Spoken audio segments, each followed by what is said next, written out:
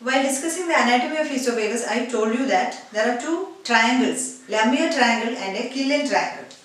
And the pharyngeal pouch is an important clinically as well as for your exam purpose. It's usually asked as short note. So, pharyngeal pouch or Zenker's diverticulum, pharyngeal pouch or diverticulum,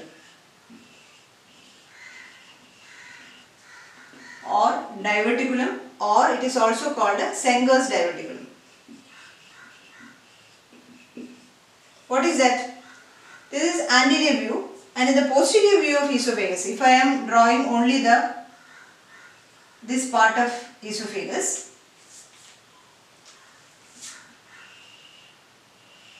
cricopharynx, most constricted part.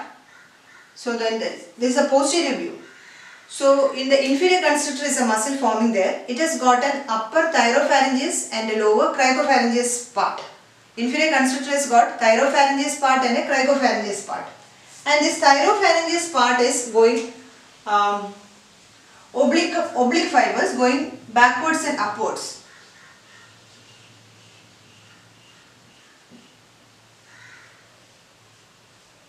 Okay, this is thyropharyngeus.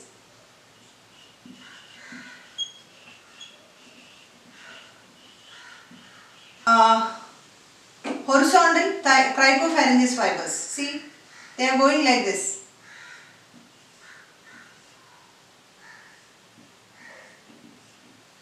This is a lower cricopharyngeus.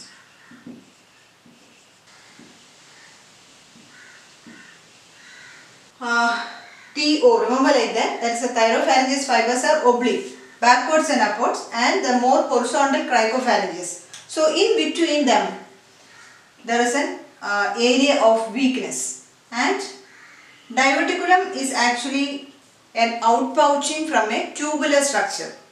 Okay, diverticulum is an outpouching from a tubular structure. From this tubular structure of esophagus, between the thyropharyngeus and the cricopharyngeus fibers of inferior constrictor, there is a Killian triangle which is the weakest area, and through that comes the pharyngeal pouch or a Zenker's diverticulum. And how this pharyngeal pouch happens? Already there is a weakness in the posterior wall of esophagus. So when there is a neuromuscular incoordination, so while swallowing or during swallowing, this cricopharynx will not open. In this area, cricopharynx will not open, but the food is pushed down. So what will happen? Food is pushed down, but this cricopharynx is not opening. So this mucosa will try to escape, or the pressure will try to push it. So through this weak part, this diverticulum, or there will be an outpouching. Okay, so that is the reason for this pharyngeal pouch. It is due to a neuromuscular incoordination, especially in old age. And it is a posterior diverticulum, posterior pouch. Okay, so pharyngeal pouch is a posterior pouch. Then it is happening in the hypopharynx. So it is a hypopharyngeal diverticulum. Okay. So all these are synonyms of a pharyngeal pouch. Hypopharyngeal pouch or hypopharyngeal diverticulum. Okay. So this is how a pharyngeal pouch is formed. This is happening because of increased intraluminal pressure. So it is also called a pulsion diverticulum. Intraluminal pressure is increased, so it is called a pulsion diverticulum, and this is not involving all the layers of esophagus, so it is not a true diverticulum, rather it is a false diverticulum. Okay, so pharyngeal pouch or diverticulum, Zenker's diverticulum, posterior diverticulum, hypopharyngeal diverticulum, pulsion diverticulum, and it is a false diverticulum. Okay, what is the presentation or complaints of the patient? What are the clinical features of the patient? So if I draw the lateral view, cricoid, trachea, anteriorly, and green, okay. So So the oblique fibers of thyropharynges and the more horizontal fibers of cricopharynges.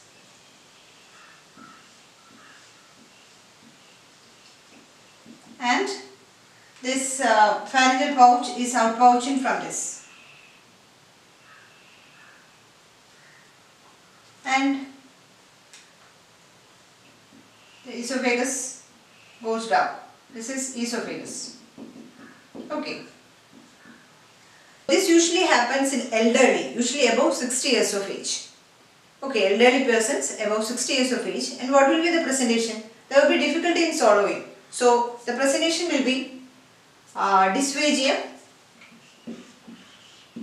progressive dysphagia. The thing is, when at one stage the food will go through the esophagus and also a part will go to the pharyngeal pouch.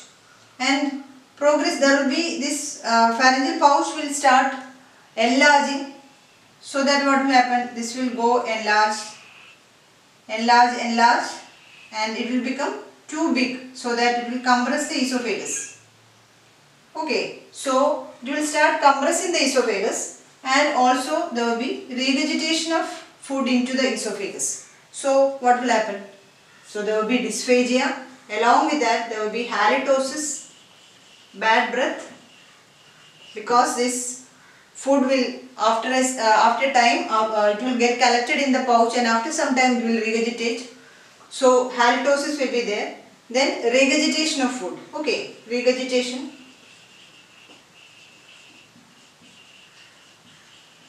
And see, I already told you there is slight inclination or curvature of cervical esophagus into the left side. So there will be a swelling on this will go to the left side. So there will be a swelling on the left side of neck, and also a gurgling sound will be there. You can feel a gurgling sound and pressing there.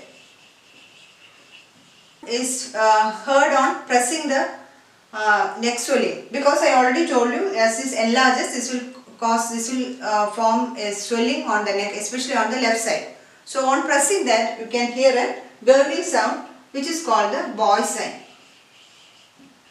Boy's position. What is that?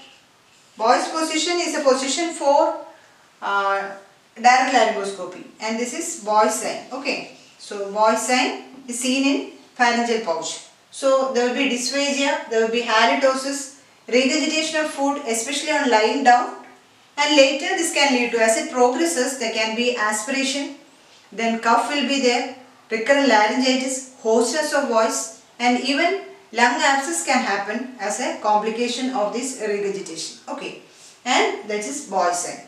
So these are the presentation, different types of presentation. You can remember it on remembering this anatomy and also this picture. Okay, so how will you diagnose? How will you diagnose? One is by the typical clinical features we already mentioned. Then barium swallow, isn't it? Barium swallow. Which view? Lateral view, because it is a posterior pouch. This is lateral view. So you can see the barium filling it. More precisely, it is a video fluoroscopic barium swallow, where the whole process of swallowing is captured after giving a barium. So barium swallow is the lateral view, or video fluoroscopy barium swallow is the diagnostic modality of choice, along with the clinical features. Okay, so then treatment. How will you manage, or how will you treat? What treatment will you give? The answer is very simple. We can excise the pouch. So excision of pouch, that is one treatment.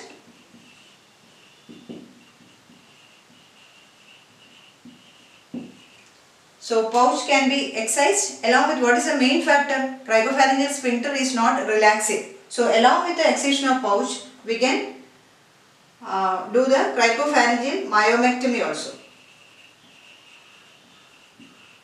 Isn't it?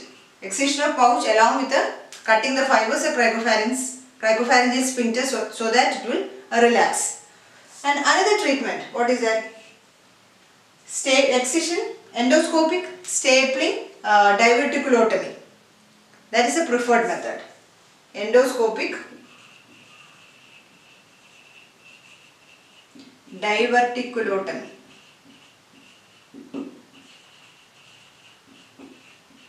What is that? If you look through an endoscope, you can see the opening of esophagus on one side and you can see the opening of this diverticulum or the pharyngeal pouch on the other side here. Okay. So, in this what we are doing is, we are removing this partition between these two and we are making into a single cavity. Okay. So, this partition can be removed either using a carbon dioxide laser or stapler diverticulotomy. It can be excised and the raw area can be stapled, or I already told you to carbon dioxide laser. So, this partition wall can be removed through an endoscope either using carbon dioxide laser or using staplers, excision and stapler. So, that is a preferred method, and this surgery was first done by Dolman. So, it is otherwise called a Dolman operation. So, Dolman surgery is for treatment of pharyngeal pouch. Okay. So, that is the management. So, pharyngeal pouch is usually, so many MCQs are asked from pharyngeal pouch. It's a pharyngeal pouch or diverticulum. There are different names for that. It is through a Killian stenosis, otherwise called the gateway of tears. And this is a pulsion diverticulum because of increased intraluminal pressure. Mainly happens in elderly above 60 years of age. We discussed about the common complaint, dysphagia, regurgitation, etc. etc. And the diagnosis is by barium solo, and management, the two method, excision of the pouch and also endoscopic diverticulotomy is the preferred method. Okay, thank you.